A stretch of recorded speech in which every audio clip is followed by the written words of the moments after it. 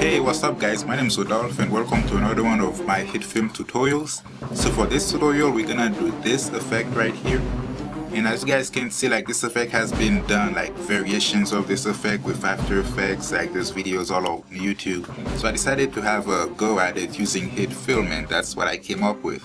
So as always, for every tutorial you might not want to do this specific effect, but like watching the tutorial you'll probably learn something that you could use for future projects. For example, you learn about lights and how to make 3D boxes, like if you want to make a 3D box, so that will be great. So anyway, so let's get started. First, let's make a new composite shot. So the first thing we're gonna do is we're gonna wanna make the 3D box. As you can see, like the text is like in a room and then the camera is panning through it. So we need to make that box, and we're gonna make that box using layers. So pretty much gonna need to make 5 different layers, and then we're gonna put them together in the shape of a box. So if you know how to do that, you can skip a little bit forward to when we get to the good part, but if you'd like to watch how to do the box, then don't skip and keep watching. So the first thing we're gonna wanna do is get a new plane. And yeah, let me make the color red. So let me put that as a 3D plane first. Then we're gonna say we can get different views. Now let me get 2 views. So the active camera and the top view. So as you can see right here, once I select this, that's how it looks like from the top view, and that's how it looks like in the active camera view. So pretty much what we're gonna wanna do is get some other layers and put it on the side, one on that side, because ultimately we're making a box. So let me select our camera and let me move it back a little bit so you guys can see it better. So that's what the camera is seeing, and that this is our back wall. So let me go and rename it back wall. So let's go ahead and get another plane. This one I'm gonna make it green.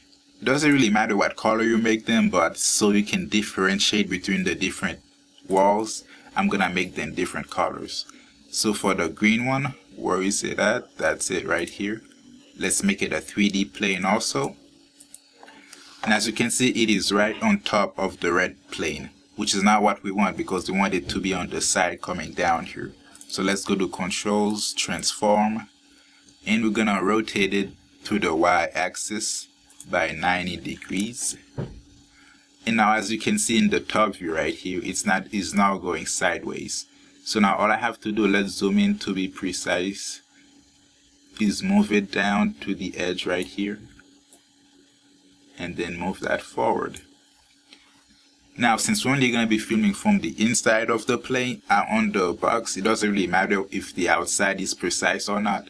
So for that we can get away with just getting it close enough. So pretty much that's the idea right here, and we're going to need to make different walls for each side. And then now let's get another plane again. Make it a 3D plane. And we're gonna wanna make this as the bottom wall. Well, as the floor, not the bottom wall.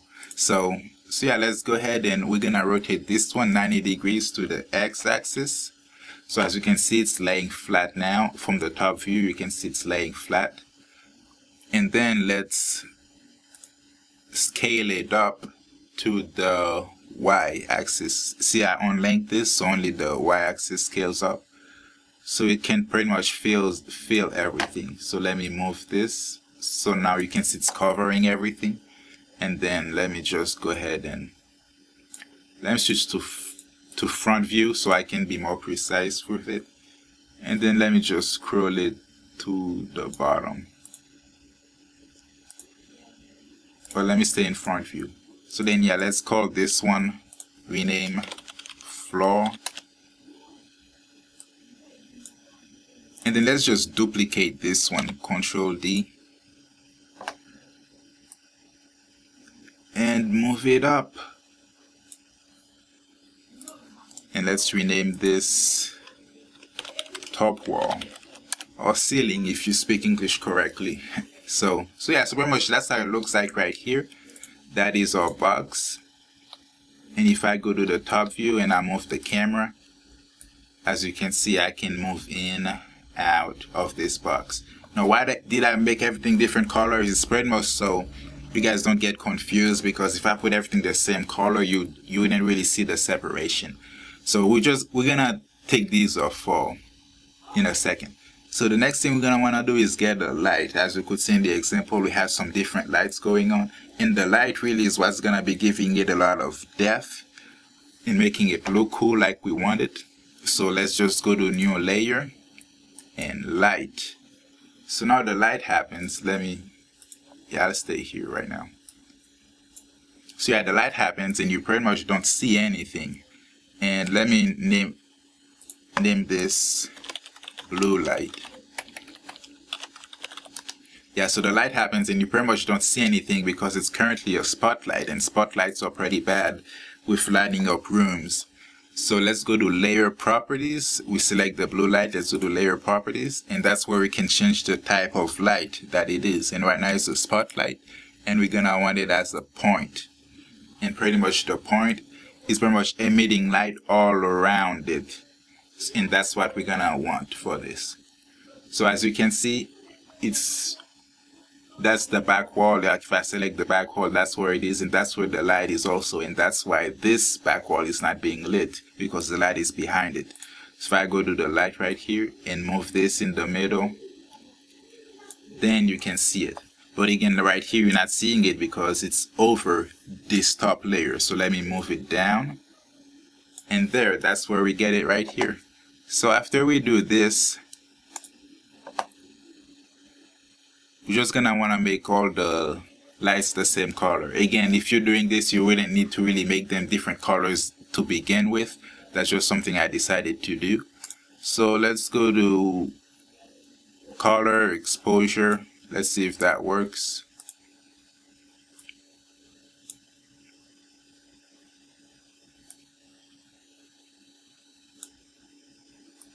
Yeah, so let's do this. So we're gonna be making all of them white. So let me copy this and just paste it on every wall. So that you can see it right here. So now we have our blue light, which is not blue at the moment. So let's put that down, and we're gonna go to light. And that's where you can see what color you make it. And right now it's like a yellow tint, and we don't want the yellow tint, we want a blue tint. So let's pick a pretty blue right here, and you can see the room right now.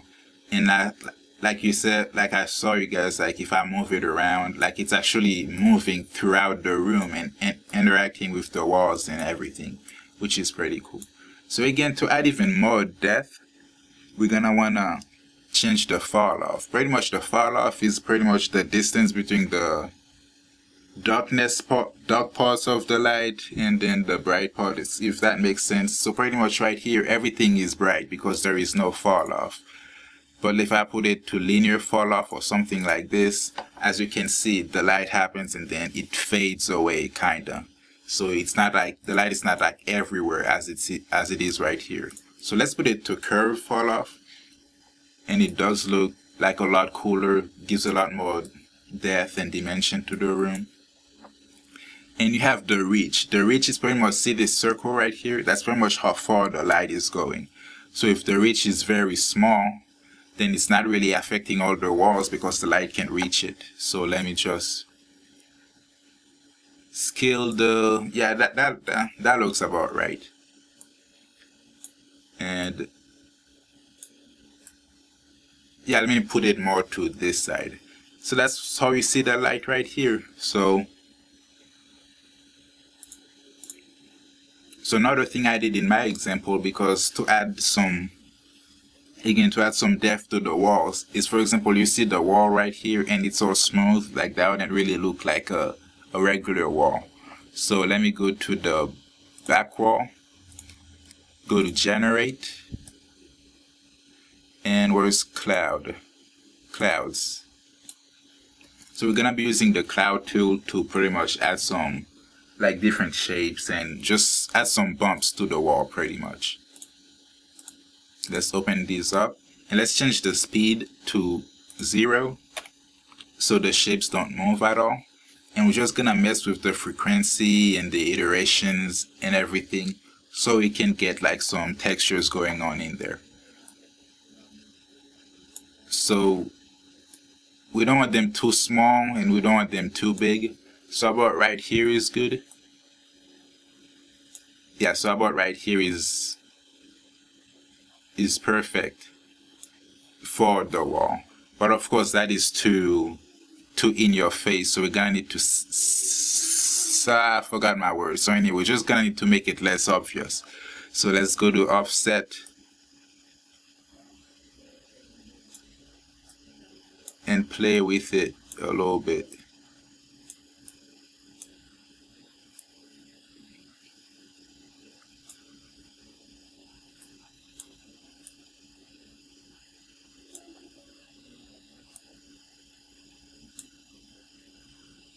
Maybe we could use even more. So hopefully you guys can see that right here. If I delete that, it's all smooth, and then right here it just kind of adds a little depth to the wall. So let me go ahead and copy, Control C, copy this, and just paste it to all the other walls.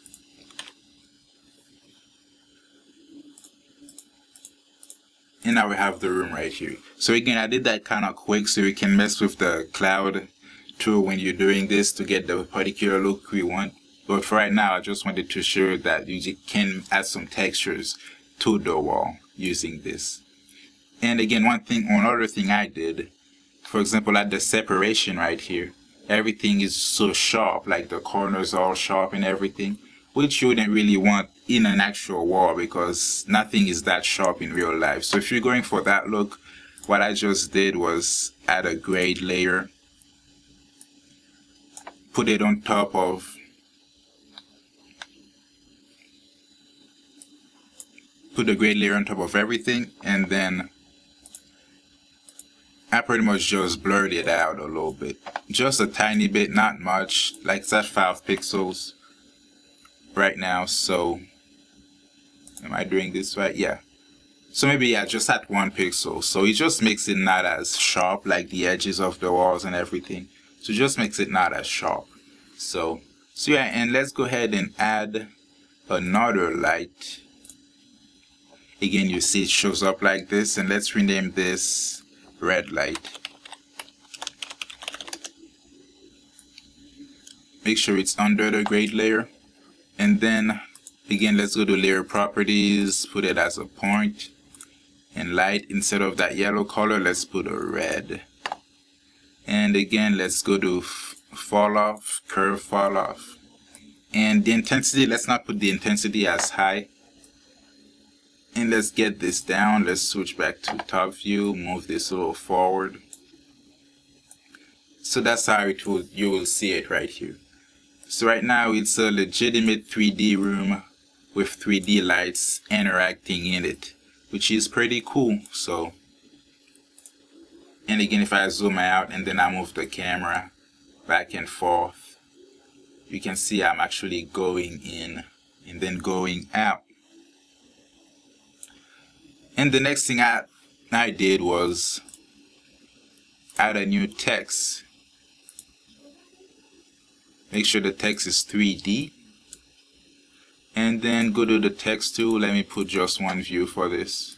Go to the text tool and Rodolphe.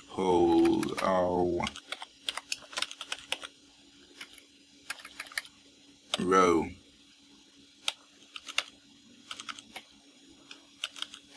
Alright, I don't know why my O is not working, so whatever. Hey, well, seems I'm having some keyboard difficulties here. Anyways, so yeah, the text is right here. Let's make this bigger.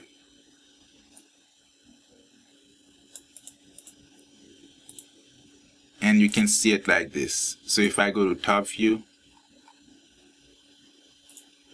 that's the text, and let's move it forward. So we can move it forward, backward. Let's put it about in the middle right here. Alright, so we have the text right here, and you see that the text is black, even if it's supposed to be white. And that is just because of it's being illuminated, and since the lights aren't bright enough, they're not really bright enough to show that these letters right here are actually white. So if I go to the new text right here, and go to material, and now check illuminated. That means this text in particular will not be affected by the lights. And let me go and click cast shadow, so this text can cast a shadow because of the light. And right now you don't really see anything, and that's because if I go to the blue light right here, I didn't check cast shadow. So if I check cast shadow, let me go to the red light and do that also. And let me make sure these are set right. Yes, all of them receive shadow. So if I move the text around, depends on where I move it, you can see that the shadows are being interacted with it. And again, this is a legitimate 3D room. So like the shadows are reflecting wherever I move them, that's where they'll go. So it's acting as if it would be in an actual room.